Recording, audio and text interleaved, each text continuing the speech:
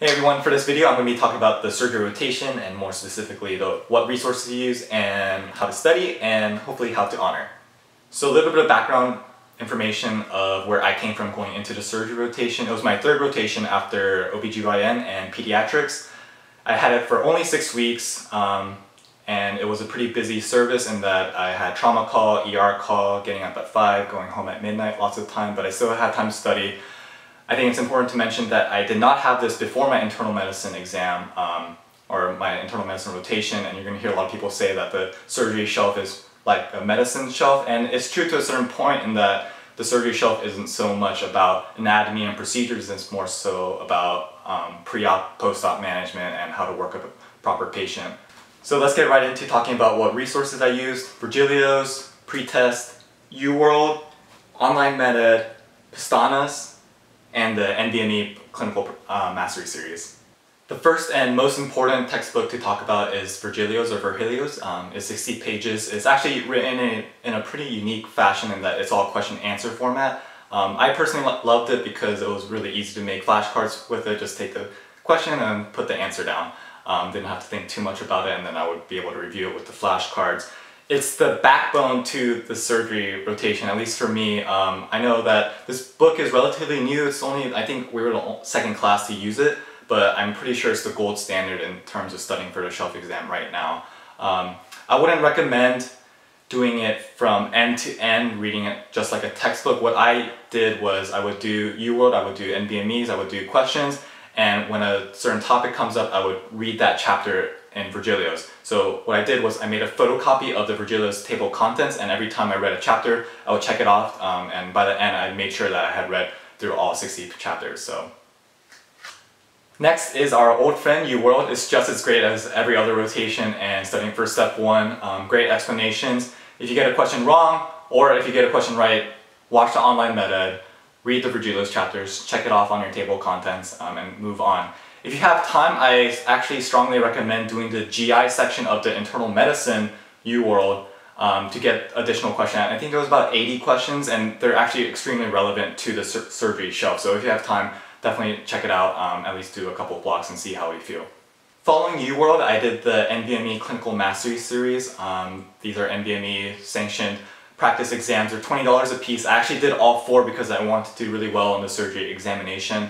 I think these are vital to doing well. I think I had 5 or 7 repeat questions on the shelf exam. I kind of treated it like UWorld. I would read up on UpToDate and Virgilio's and watch Online MedEds on questions I got wrong, and did a cram sheet of questions that I should look at the day before the actual shelf exams and scored me some few points.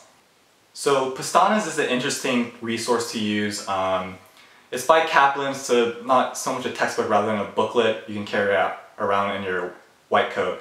I can see why it was the gold standard in years prior.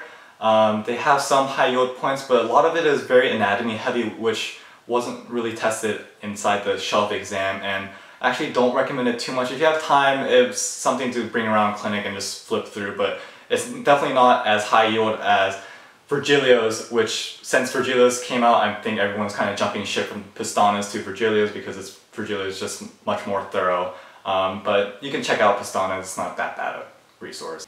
So the next resource to talk about is Pretest. It's 500 questions. I've actually done the Pretest series for every single rotation, not because I was planning on it, it's more so because I had the time to do it.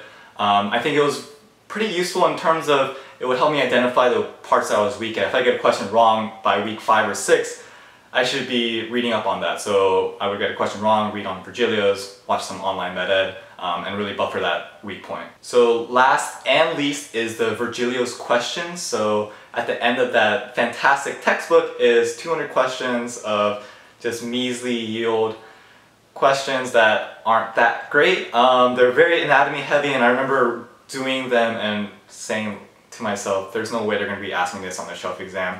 I only did it because I had the time, but looking back on it, I would rather have spent more time rewatching Online MedEd videos or doing Pretest again, or UWorld or NBME or anything else. If you're curious, check it out. If not, you'll be fine. Just some side notes. I did use Online MedEd videos. I think it's very strong for the surgery shelf exam. And I did read Coped Acute Abdomen, not so much for the shelf exam, but more to help me think like a surgeon and perform well clinically and be able to answer some more pimp questions from my surgeon. But you don't need to study for your shelf exam, you'll be fine without it. Alright, and that's it. So just to summarize, we have Virgilio's is the backbone of the surgery shelf exam. Make sure you know it in and out, read it throughout your whole rotation. For questions, I did UWorld, the NBME Clinical Mastery Series, and Pretest. I also did the Virgilio's questions in the back, which aren't that great. You don't have to do it. And basically, all in all, know Virgilio's really well and you will be rewarded quite nicely. So feel free to ask me any questions, and bye.